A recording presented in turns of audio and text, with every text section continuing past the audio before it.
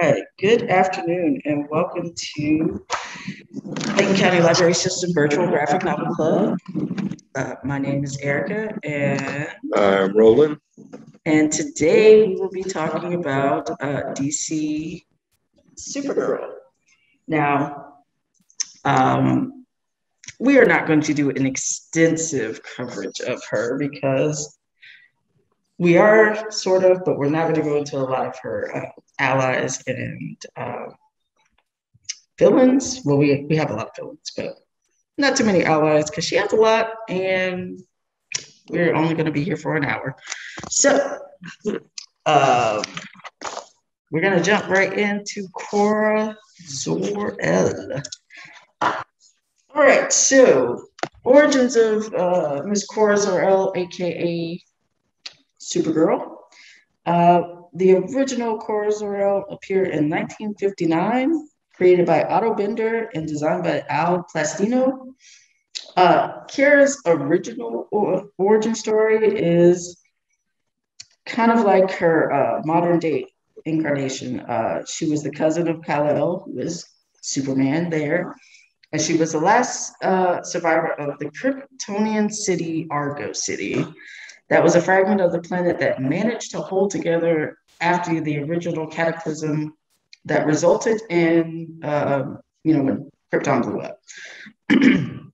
When Argo was threatened by a meteor shower, the family launched adolescent Kara into a safety, a rocket similar to her cousin that was destined for Earth. Her parents planned for her to be found and raised by her cousins so that they dressed her in a similar uniform and to his in hopes that it would make it easier for him to recognize one of their own. So as you can see, she has the similar S on her chest. That's their family crest and everything. Once she was on Earth, she was adopted. She adopted the identity of Linda Lee and came to live in Midville Orphanage. I didn't understand that one really because I was like, I guess because she was a teenager. I know, but like your cousin literally lives in Metropolis. But anywho, and she followed in her cousin's footsteps, maintaining a cover identity and did her best to keep her powers secret. Later, Kara was adopted by a human family named the Danvers in 1968. Finally, she began acting as Supergirl officially, and she was introduced to the world by Superman himself. From that point on, Kara was a fixture in the Superman family, sharing along stories and with Lois Lane and Jimmy Olsen. This particular Supergirl, as you can see there on the right, sacrificed herself to save the world in Crisis on Infinite Earth saga. She died. So I'm going to move on to the next Supergirl here. The next Supergirl is Matrix, aka her name is also May. She is from a pocket universe, another dimension. Matrix was actually, in this reality, Lex Luthor is actually a good guy. He used all of his brainiac scientist things to do good for the world. And in this dimension, 3 Kryptonian criminals escaped from the Phantom Zone and tried to take over that reality's Earth. And so, there was no Superman in this reality. His younger self, Superboy, had died before the criminals escaped, and so Lex Luthor, who hadn't gone bad yet, created this particular Supergirl. She would be the Supergirl that when their world actually ended up dying, like the guys from the Phantom Zone basically took over Lex Luthor's particular Earth in this pocket universe. He sent this Supergirl to our Earth Prime. And in Earth Prime, because there was a lack of a Supergirl because she died in Crisis on Infinite Earths, she was able to join the Teen Titans and help defeat other villains. This Supergirl would lead to Supergirl number 3 here in 1996. So from 1988 to 1996, Matrix was Supergirl. That introduces us to Linda Danvers. His name sounds familiar, doesn't it? That Danvers family from earlier. Linda in 1996, I actually remember this cover because I actually bought Supergirl #1 in 1996 from the bookstore. But she was an ordinary girl raised in middle America somewhere. She was not brave. She comes from a super religious household. Mm-hmm. And this Linda would have to merge with that matrix in order to save her life. So she witnessed a horrific act of her pastor being abusing his wife.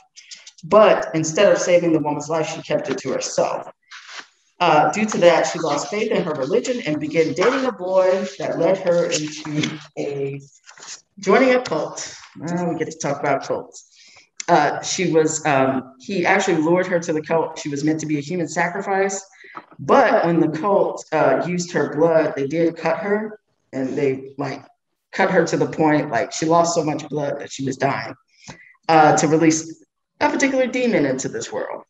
Supergirl Matrix shows up to save, because this demon has been summoned. So she's like, oh, there's trouble out there. So she goes to save whoever it is in trouble, and she shows up and intervenes.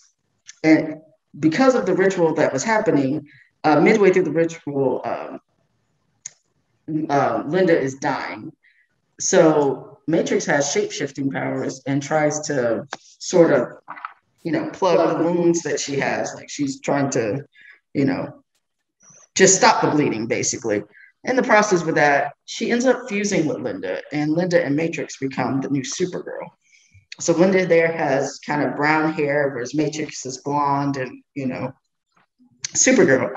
So you have two different beings in one body, and she can be Linda Danvers, brown-haired, mousy girl. Then she can transform into Supergirl, blonde, blue eyes, everything. She has the same, powers. She fights crime. And this particular iteration of Supergirl, there was a lot of religious overtones and a lot of satanic worshiping, things like that. And so she is from 1996 to about the early 2000s. This is Supergirl. A lot of her storylines dealt with cults, dealt with demons. Like I said, very religious overtones. And she was Supergirl for a short while, but due to her powers and Matrix powers, she ends up giving up because she ends up giving up being Supergirl. Honestly, she's never popped back up in the DCU. She's had to face her crimes, and not really crimes, but because she was going so hard for demons, and she would have been perfect for Justice League Dark had it existed at that time. And we never know. Maybe they may bring her back, that particular Supergirl back, because Dr.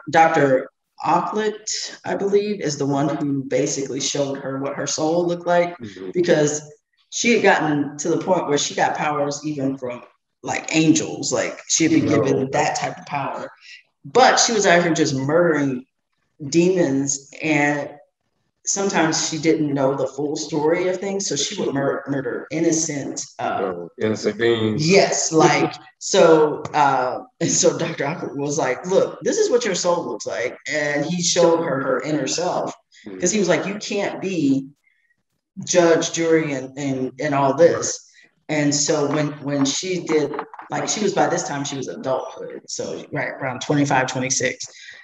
And when he showed her that, she basically was horrified at oh my gosh, this is who I've turned into. I'm out here supposed to be doing good.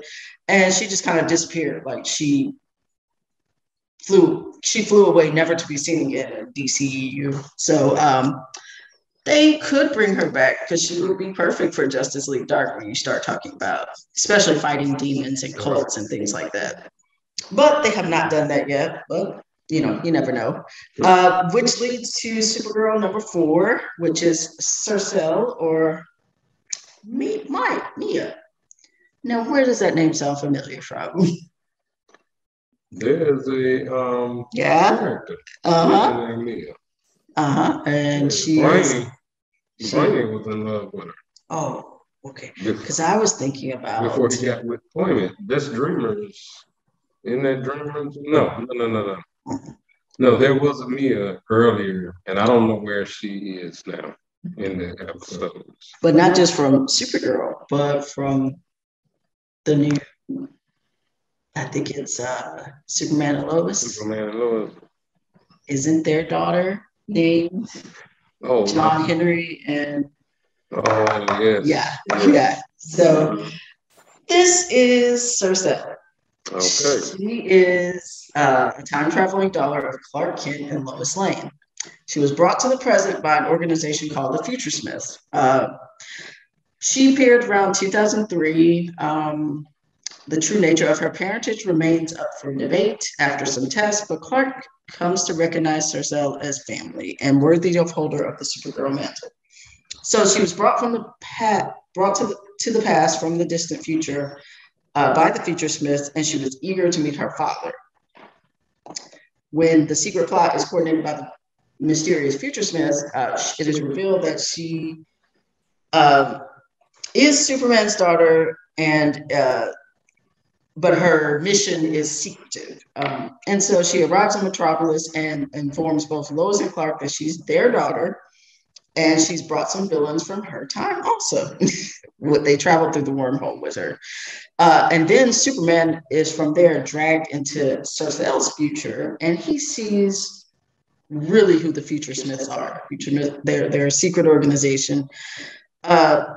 But it is revealed that the Future Smiths is led by a robot hybrid Superman that reigns terror over civilians. Same exact storyline as the Adventure, the current Superman and Lois Adventures, where that is a dark Superman who has experienced so much loss and so much.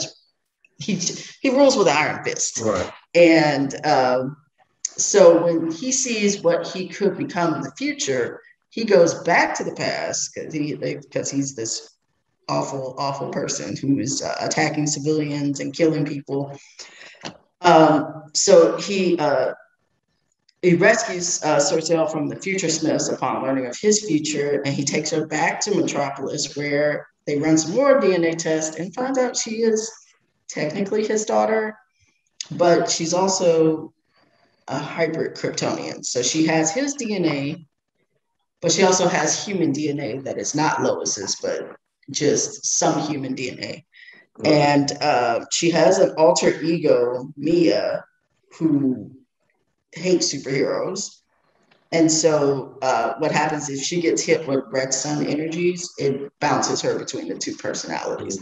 So she's kind of like the Linda Danvers Matrix, like she goes back and forth. This Supergirl is still in the DCU. I don't know if New 52 knocked her out, but she, according to my research, she was still part of the Superman family. Is that her in the black uniform here on the screen? Okay. And this is the Supergirl that is going to be in the Flash. This particular iteration of Supergirl. Okay. There is a fifth Supergirl, but we're not going to get into her today because she could get her own episode, and that's Power Girl. She's from Earth 2. She is a more mature Supergirl. Her outfit alone is more mature, but she's a little bit older than all the other Supergirls. Like, these are mostly teens; they're teenagers, whereas Power Girl is an adult. She's from Earth 2. She's best friends with Huntress, who is Catwoman and Bruce's daughter in that particular Earth. And they fight crime together, and they take no prisoners. You can only imagine Huntress with a semblance of control and a lot of her mental health intact, to say the least. But those are the Supergirls, and right now we're sort of back to. They rebooted again after New 52 and Future State. So we're back to the Zara. We're back to that original Supergirl, basically. Kara. And But these other Supergirls are still sort of in the background. But Kara is the one that they are really focused on now. And that is the one that the Supergirl show is based on. These are her powers and abilities. She has the same powers as Superman, incredibly strong, able to dodge bullets, able to fly. She has skin resistant to most man-made weapons until it is dipped in the toxic earth from her home planet, which is kryptonite, and that renders her weak. So that's her fighting robotic Superman there with his half-human self. All right, so we'll get into some of her allies. All right, so now, first and foremost, we don't even have to get into too much about him, Nope. but the first ally, Superman, aka Clark Kent, who is Kara's cousin from the planet Krypton. He was sent to Earth as a baby, where he landed in Smallville to be raised by John and Martha Kent. Now, he was basically, when they were sent off, she was sent first because she was supposed to reach Earth first in order to take care of him, but she got knocked off of course. Yes, her rocket ship got knocked off course, and he ended up landing first. So by the time she lands, she's still a teenager, and he's a grown man. And I think that's where a lot of that resentment comes from between them. Oh yeah, because technically she is older than him by many years. Like if he was a baby and she was already a teenager, she would be his guide. Right. And yeah, there is that age difference there. Right. Now, basically, Superman's powers make him godlike next to all the humans on the planet that he lives on. But his story is not one of greed or conquest. Instead, he strives to represent the inherent goodness of the human spirit, although he's not human, and the capacity of every living thing to do right by its neighbors. Superman's tagline is the symbol of truth, justice, and hope. Yes. And that is one of the reasons Batman does not trust him, or does Luthor. Right. Okay, right here we have Brainiac 5, aka Pearl Dots. Now, when you hear Brainiac, you automatically think the villain Brainiac, but Brainiac 5 is actually a good guy. Brainiac was born on Kulu, which is a direct descendant of the original Brainiac and Roland II.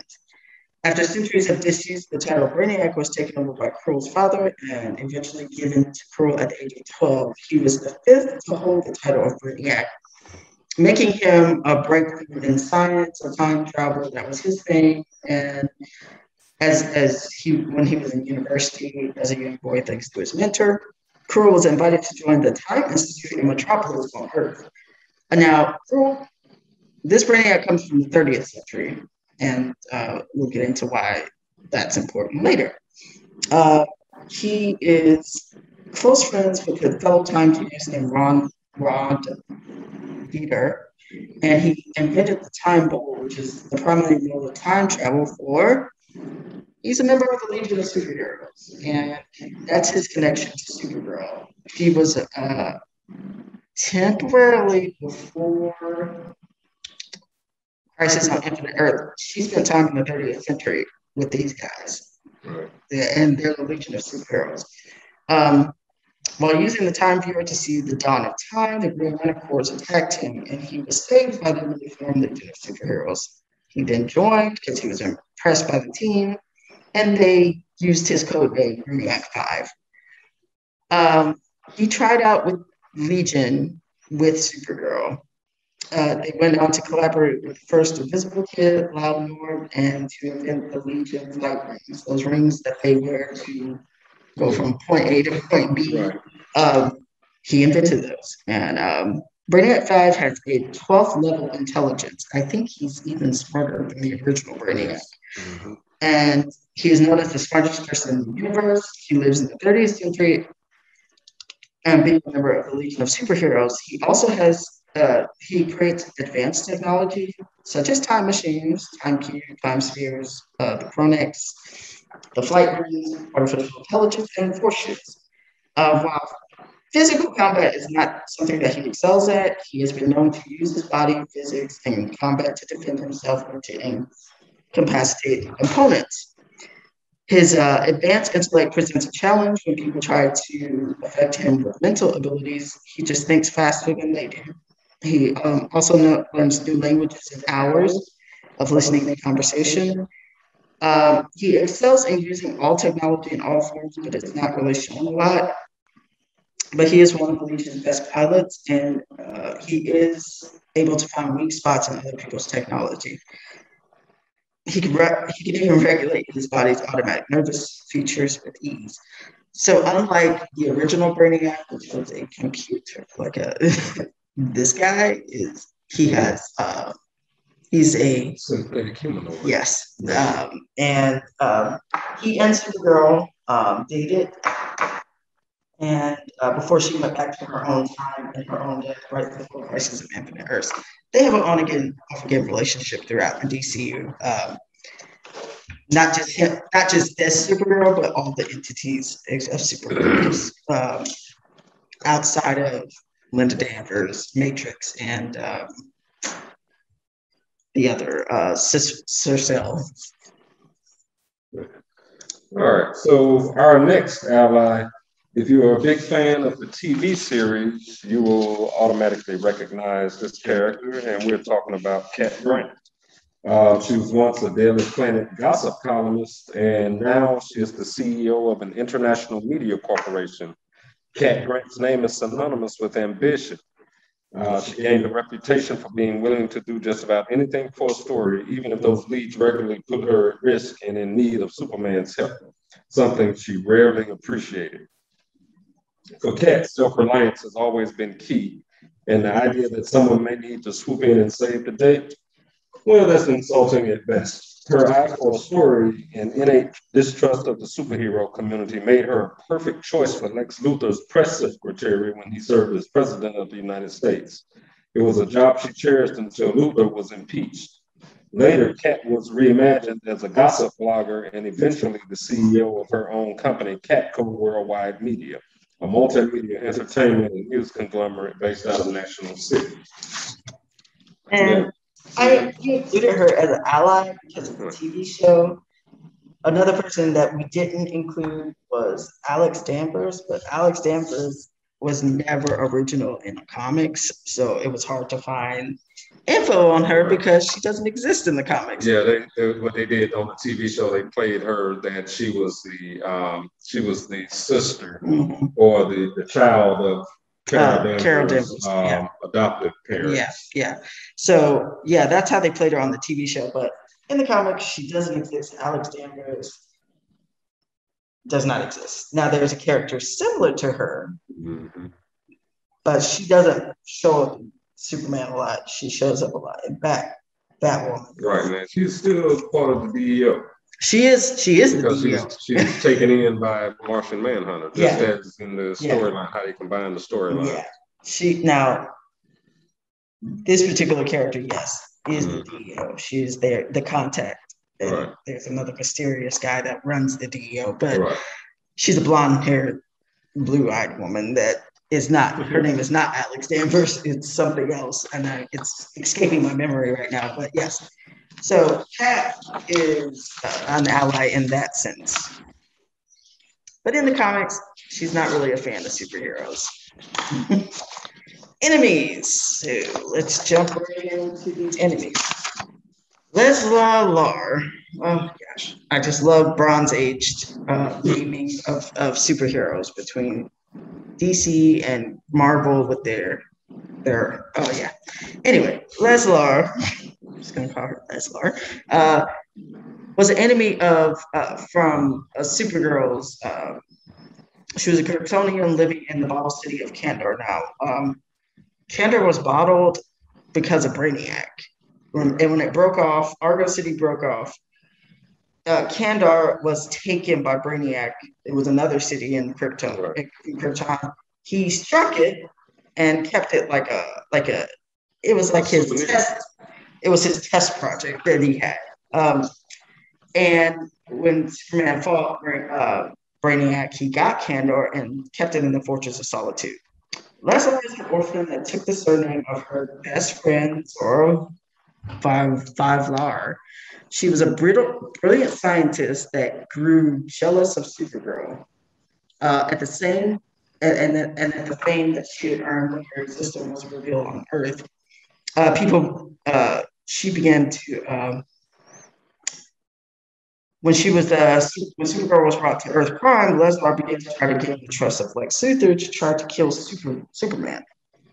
This version of Leslar is included in all the histories and corresponding appearances, as it was erased from existence following the collapse of the multiverse between 1985 and 1986 Crisis of Infinite Earths limited series. So this version of this character has not appeared recently, but she was a big between like 50, like 60 through up until the 80s, as you can see by her design here. She was old school. So, but ultimately she was erased. Being a jealous friend was no longer interesting in comic world. All right. Now we get back to the Brainiac family. Original Brainiac. Now, this is one of the most intelligent beings in the universe. His genius has been challenged by Superman time and time again. He basically is artificial mind AI body that have morphed several times over the decades. So, you know, in the, I think if you remember back in the 80s, from the Super Friends comics, he was this, was he purple? No, he was green but he, in purple underwear and a t-shirt, a collared t-shirt, bald head dude. He was. You know, but he had the mind to take on everybody. Definitely. So, regardless of his costume. He had an unquenchable thirst for absolute knowledge, and regardless of the billions of innocent lives which might be destroyed in the process of him gaining that knowledge, this has made him one of the deadliest villains the universe has ever seen. For Brainiac, the knowledge he acquires is only valuable if he and he alone possesses it and no one else. Thanks to his highly advanced computerized brain, Brainiac is always 10 steps ahead of his opponents, even ones as clever as Superman. Ultimately, his inability to see beyond pure logic has always been his downfall. But like a bad computer virus that can never be fully purged, Brainiac always manages to turn up again when one least expects him.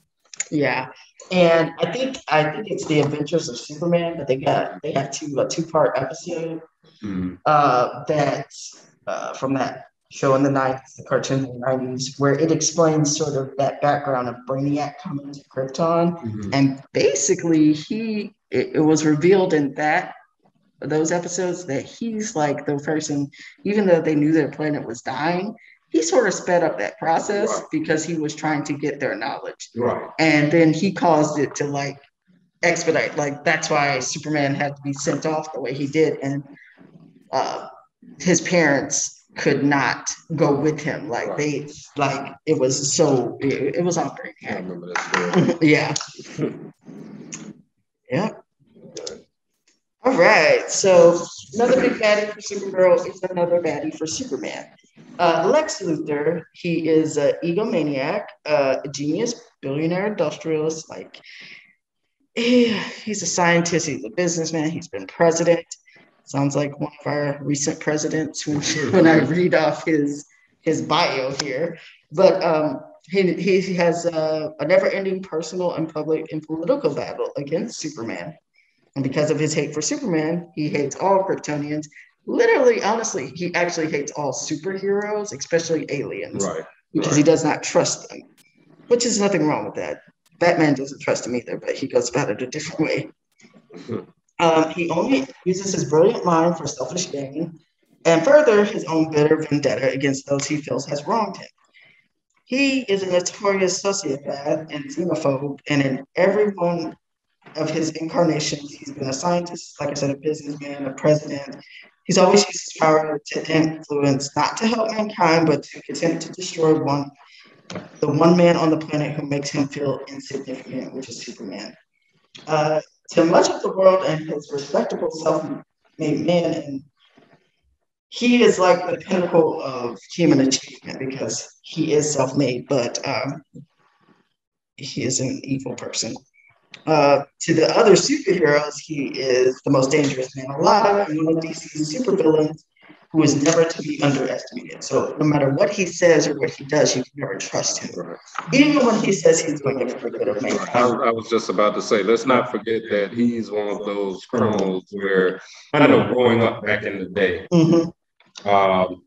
he never rolled the line. I think that was something that they did in the 90s or the 2000s where they started making him decide that he wanted to work for the good of mankind, work alongside the heroes. But that was only, that was only to lead up to his presidential election. Like he started teaming up with them so that again people would trust him. Yes. He kind of reminds me, it's oh, okay, for the personal good because we're being invaded by these aliens who are bad. But as soon as this is over, like Starro, I think Starro was one of the ones where back to myself. Starro had come to Earth and he was like, okay, I'll team up with the good guys, but he also at the same time was trying to he was trying to get the technology, the alien technology that Starro had because it's mind control for his own good. Like it's storylines like that you have to love because you're like, like you can never trust Lex Luthor. Mm-hmm. And I think any movie that they've done, Lex Luthor has always been selfish. Like I've never seen a good Lex Luthor ever. Yeah. All right. So this next character, Rain, she's a world killer. The world killer is a biological weapon created on Krypton, but eventually outlawed by the Kryptonian Science Council. Now, Rain is special because during the destruction, as you will talk about it a little bit later, the destruction of Krypton, 5 of the world killers that were created actually survived. Yep. And not knowing where they were, who they were, Rain took control and basically became the leader of the world killers and fought Supergirl when she went on a basically a fact-finding mission to find Krypton because she found out that she was her story starts on Krypton and has something to do with Earth, but she did not know exactly what. So she goes in search of Krypton and find Krypton a dead planet, pretty much all but destroyed. And in the process, she basically, I guess while searching out, she sees Supergirl.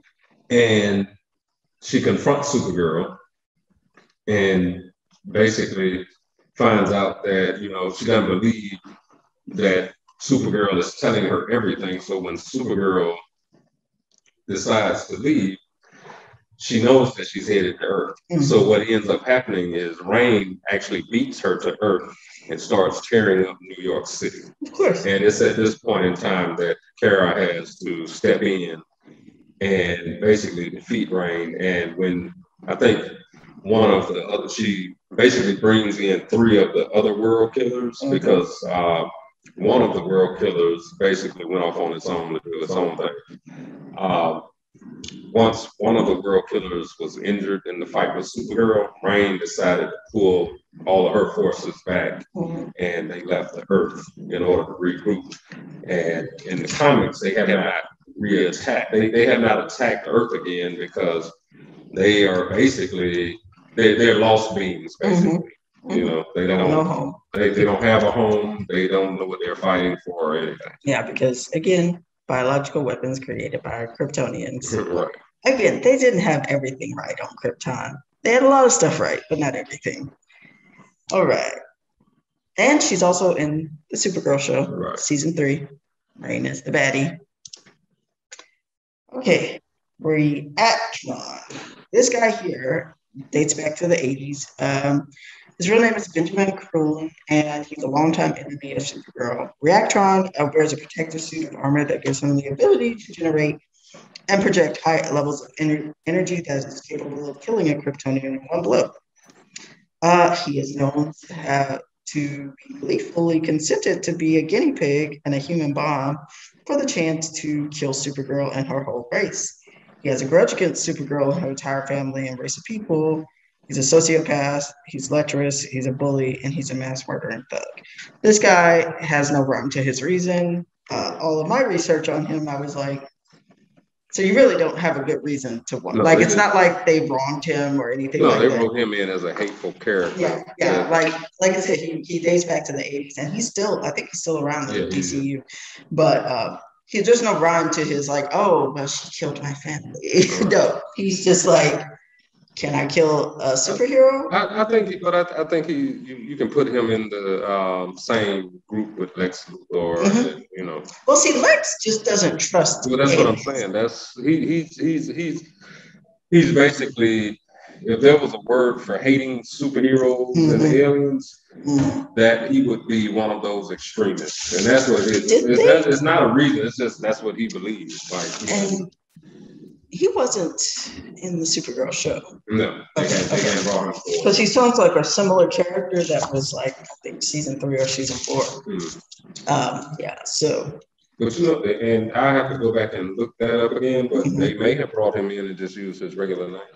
Benjamin. Yeah, because I feel like he was one of like when the DEO was being infiltrated by the government. He definitely didn't look like him. No, he does not. But the powers sound familiar. Right. Like he infiltrated the DEO, but he was part of that. They weren't who they said they were. Like they were supposed to be government people, but they were really working to undermine the Alien Act that had been passed and all that. All right. Good old Leviathan. You know what? Let me take the next two. Okay, no problem. Leviathan real quick. Or you can take Leviathan. Leviathan's real quick. Okay. Yeah. I'll do Leviathan. You go ahead with World Killers. But Leviathan isn't also in the Supergirl TV show. It's in seasons 5 and 6. It's the secret organization that's running things behind the scenes. The little difference is that this Leviathan was founded by none other than Talia al Ghul. When she left her father's organization of the League of Assassins, Leviathan's she became, not that League of Assassins wasn't about doing the good for mankind. They just had selfish means for it. But it was like Leviathan was created to be anti-capitalist and to dismantle society and this new sort of new world leader type of thing. But it got a little bit out of hand. And Talia lost. She didn't lose control because, she literally gave her control to someone else because, and I did not write his name down, but she gave control of Leviathan to another man because her father died. Right. When her father died, he left League of Assassins to her. So she couldn't run both organizations because by that time Leviathan had got huge. And she was like, I'm going to leave it to this guy who comes in and turns it into, world conquerors, world domination. And it got out of her hands to the point where Talia even teamed up with Superman and Batman to dismantle Leviathan. But it's still around, it's just underground right now. In the TV show, Leviathan are ancient aliens that have been on Earth for millennia that have basically caused all of mankind's major, like the Great Flood and Krakatoa, the world. That's what her whole goal was. It went on a spirit. Right. When the new guy came on, he went in search of like artifacts and things like that. Like, he truly was starting to believe, sort of like with the TV show, that there were these ancient beings out there. It was started by Talia, and she was trying to get back to a simpler, greed is not. Although it's really odd that she would lead that because her dad has been around and alive for. He's weird.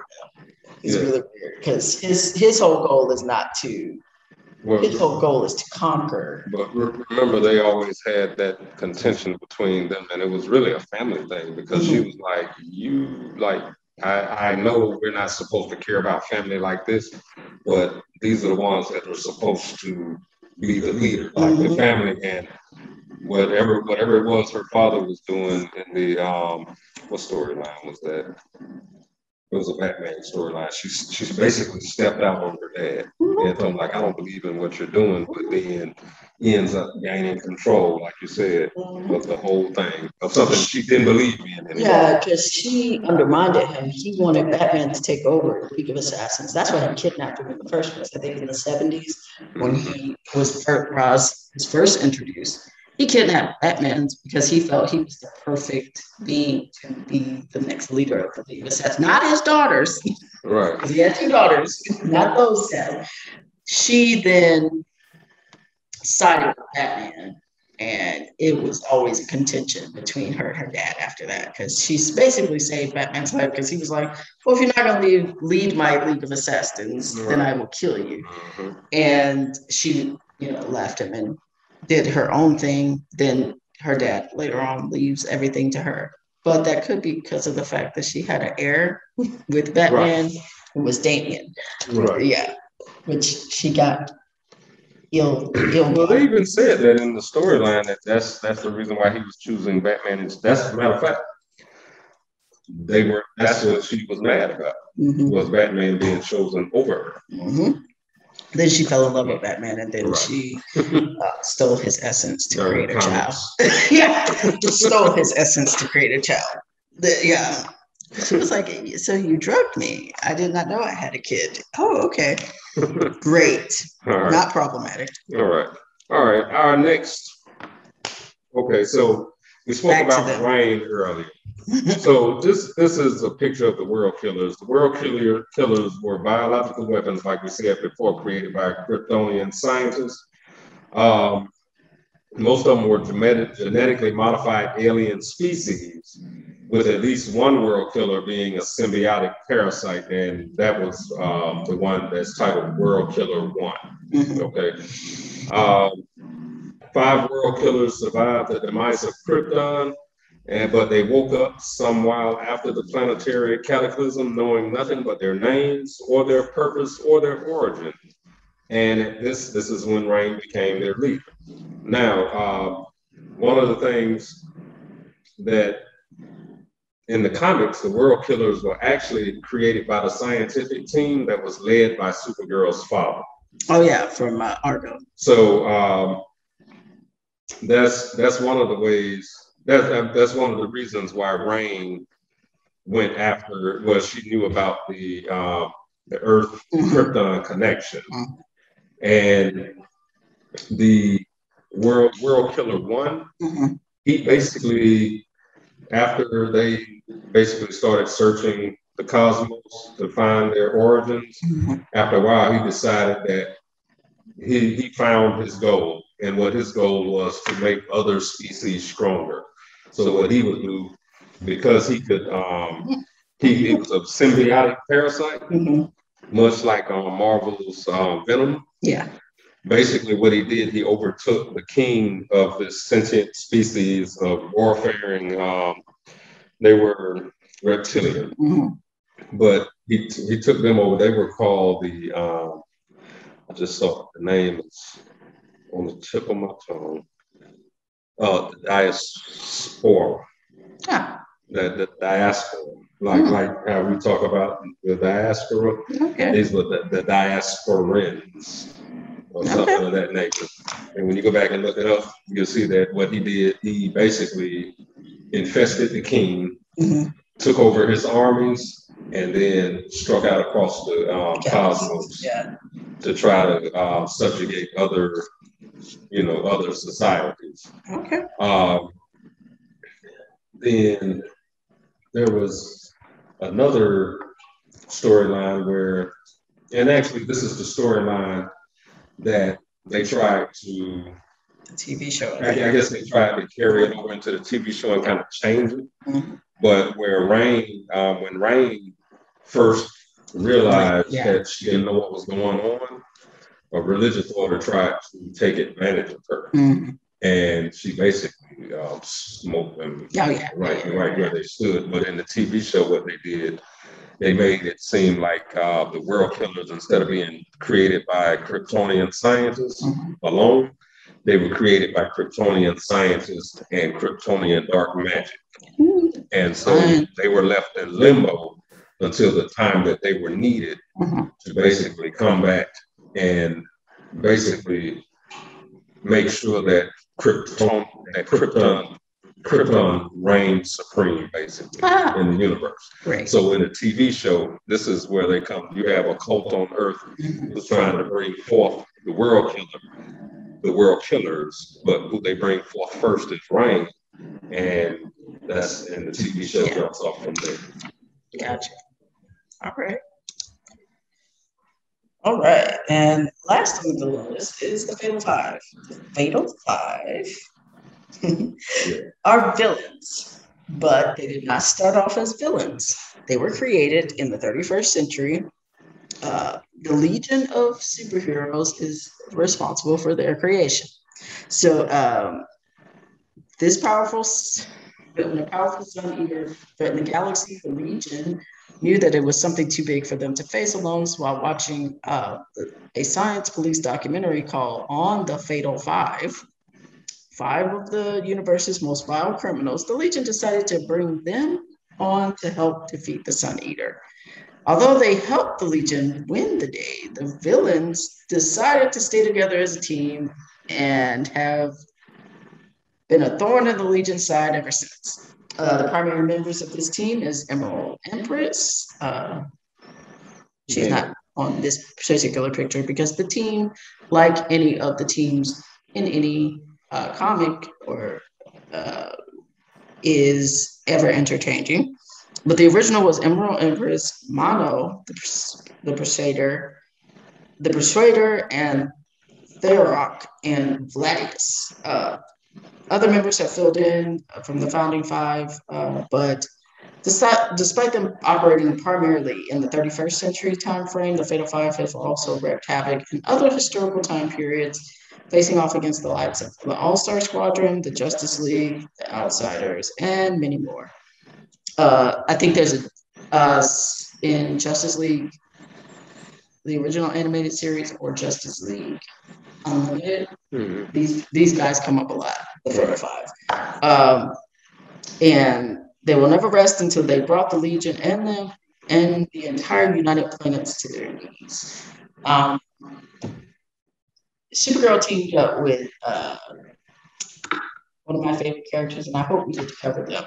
The Female Furies. Oh, okay. She in the 80s, she teamed up with them to fight the Fatal Five because they'd be a great nemesis for Legion of Superheroes, like Legends. Yeah. They would be a great because they time hop and they would mess up the timeline. Great. But I know Legends is kind of going down this alien path now. Right. I don't know what next season is going to be. We'll find out next month because season 7 premieres. Even though season 6, I don't think season 6 is even over yet, but season 7 premieres in October. Oh, wow. And like, they did that hiatus and they'd already filmed it. But so it must be a half, they do half seasons, but they would be a great Legends. This Sun Eater, I just saw this on a DC show.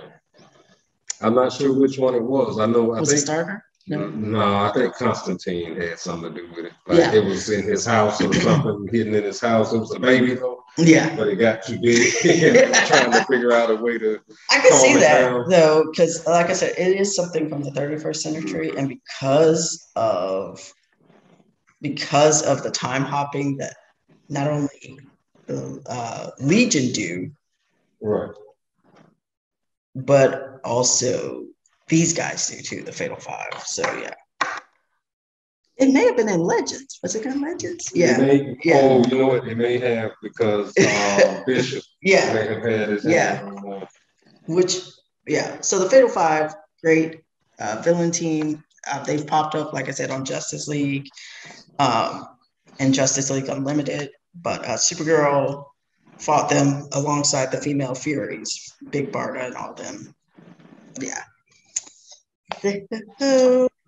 I think that's, we have some other media here. So not only do you have here Supergirl CW show, which is in its final season and ending in a few weeks, I think in the next month or so. We're in the final few episodes, if anybody's keeping up with it. Last season, we're going to see where this leads. And even though Lena Luthor is a character in the comics, actually, no, is she in the comics? Who? Lena Luthor. She did come up as a sidebar character, but she's not big time. She's a bad sister. Yeah. She's been hyped up more on the TV shows, than she has been actually in the comics. Because, So the Sun here was on Superman. It might have been Lois and Superman. Somebody released it from the Fortress of Solitude as a baby. Oh, okay. Kept it in the Fortress of Solitude, and he had to feed it. It might have been one of the cartoons. It might have been one of the TV shows. I cannot remember. Yeah. But I remember. I can see that. But Lena Luthor is not a big issue in the comics, but in TV, she's popped up on. Of course, she's on Supergirl, but she's also been in Smallville. Okay, hold on. The Sun Eater has popped up in Supergirl season 4, Stand and Deliver, and season 5 in 2 episodes. Oh, okay. I actually watched season 5, so I'll have to go back and look at that. So yeah, you have this current one that's ending next month. You also have Supergirl from Smallville there. That's the third picture? Yep. Okay. She landed in Smallville, just like the sort of origin story of her. She's this Supergirl resented Clark because she's older than him, but technically they're the same age when she lands in Smallville. She was only on the last 2 seasons, and she would only pop up every once in a while. She wasn't a series regular. You have, of course, Helen Slater from the 19. Oh boy, the camp classic, Supergirl. It's a hard movie to watch. Helen Slater pops up on CW Supergirl a lot because she plays Mrs. Danvers, Alex and Kara's mom. That is the same Helen Slater. And they kind of recycle, they recycle her dad, Dean Cain, who played Superman and Lois and Clark for 3 years. Yeah. And then you have Justice League and Justice League Unlimited Supergirl there. She is Kara Zor-El, the original. So, yeah. And of course, I'm sure I didn't put her up here, but then you have the Flash movie, Supergirl, played by Sasha. Say her name, Sasha Colada, but she is Hispanic. And so she is going to be, according to sources, she will be Supergirl 4, which is Cercel. So, yeah. But that is her in other media. And that's all we have for today, folks. Another short episode for you guys. Hope you guys enjoyed. If you want to check out some of our research we did, these are all of the places we went and things we dived into. Just to mention again, if you are looking for new comics or you're looking for old comics to read, check out Comics Plus, which is digital comics that you can check out and have at your fingertips on your smart device, whether it be your tablet, your computer, or your phone. And I just wanted to highlight that this month, Comics Plus has Mental Health Matters. So a lot of nonfiction comics dealing with mental health. This is Suicide Prevention Month, the month of September. So check it out. This pandemic has been hard on everybody and especially on students. So if you're looking for some stuff and things by age level that can help you deal with your mental health, check that out. But you do have to have a Clayton County Library card to do that. So come by, get your Clayton County Library card. If you don't live in the state, I'm sorry. But check out your local library to see if they have something similar. What are we doing next, Roland? Ooh, I do believe next up will be Hispanic American Heroes of DC and Marvel, coming to you September 28th at Yes. 4 p.m. Yes, and that time, this episode had to be pre-recorded due to some unforeseen events. So that happens sometimes. So it didn't air live today, but it will be recorded and it will be on YouTube later on. This one should be live, but if not, still check us out on YouTube. Hispanic American Heritage Month starts tomorrow, the 15th. So tune in on the 28th with us. Should be an interesting episode. We'll catch you guys later.